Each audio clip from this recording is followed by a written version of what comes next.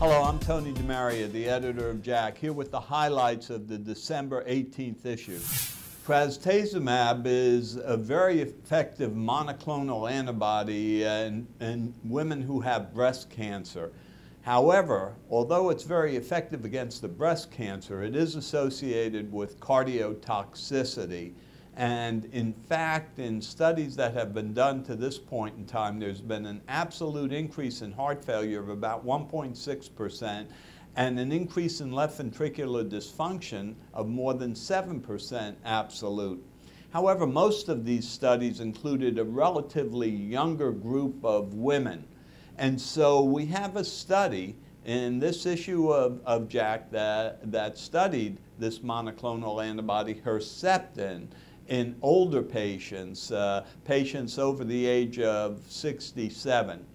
And to do that, they went and obtained data from the SEER Medicare-related database, and they analyzed three groups of patients: patients who are on Herceptin, patients who are on Herceptin plus an anthracycline agent, and patients who were on neither.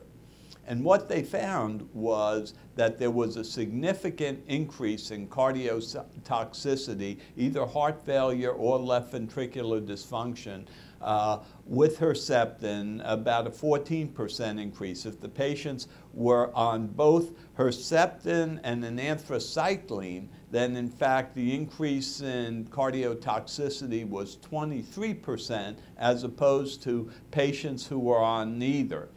So this is important information. The number of patients with breast cancer who are receiving Herceptin in this day and age is progressively increasing, and so we can expect to see more cardiotoxicity, both heart failure and left ventricular dysfunction. These data indicate that this increase in cardiotoxicity is markedly greater in an elderly age group, a group of women over the age of 65. So it's important for us to be vigilant, and number two, to continue looking for prophylactic therapies that maybe can prevent the cardiotoxicity. The December 18th issue of JACC also contains the RIFLE study. Now, this was a study in patients with acute STEMIs, ST segment elevation MIs, who are undergoing primary PCI. And what it consisted of was a comparison between radial artery access and femoral artery access for the percutaneous intervention. Now, this was an Italian study, and they prospectively randomized 1,000 patients, 500 patients in each arm. They then went ahead and performed the procedure, and the endpoint was 30-day MACE, or as they called it, NACE, but major adverse cardiac events.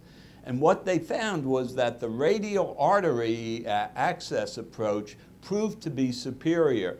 In fact, the number of major adverse events in the patients who had radial artery access was only 13% as compared to 21% in the patients who had femoral artery access.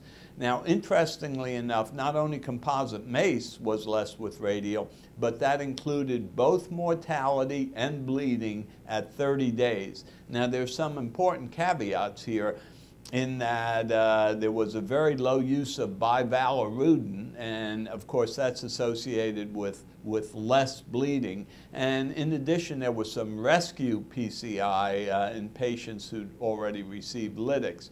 Nevertheless, these data join an emerging database suggesting that not only for elective PCI, but even for primary PCI in acute coronary syndrome, that radial artery access has an advantage. An interesting study in this issue of JACC deals with the question of whether or not individuals who are physically fit will have a lesser increase a lesser level of biomarkers of myocardial damage, that's troponin, specifically troponin T, and of increased wall stress, that's NT-proBNP. And if they have a lesser level of biomarkers, will that translate into a lesser level of heart failure? And this is all predicated upon the observation that people who have higher levels of troponin and NT-proBNP have a higher odds ratio of developing heart failure over a period of time. So the investigators in this study went to the cardiovascular health study and used that database to extract a group of people who were followed over a period of 2 to 3 years. And during that 2 to 3 year period, they tracked the increase in both troponin and NT-proBNP. And what they found was that people who are physically active, in good shape, highly trained, had a lesser increase in troponin and BNP over the period of follow-up. And in fact, that dramatically decreased their risk of developing heart failure.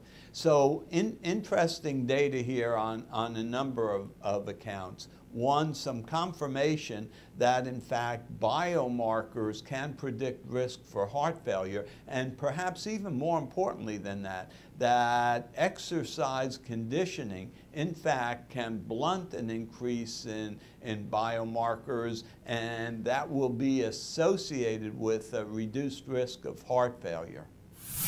So an interesting group of studies highlighted in the December 18th issue of JACC. I sure hope you enjoy reading it.